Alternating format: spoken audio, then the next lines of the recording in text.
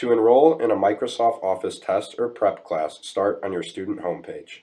Select Academic Progress, then select Nearly on the left-hand taskbar.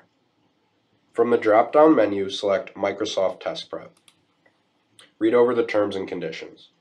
To review available prep class and test times, click on the magnifying glass. Select the prep class or test you're interested in. Click on the plus symbol to confirm your selection.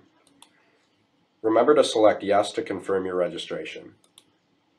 You'll receive an email confirming your registration. To add another prep or testing time, click on the magnifying glass again to choose the test or prep class that you would like. Click on the plus symbol to confirm your selection again. Remember to select Yes to confirm your registration again. You'll receive another email confirming your registration. To remove a prep class or test, select prep class or test you would like to drop. Confirm that you wish to delete the class or test. The prep class or test will be removed.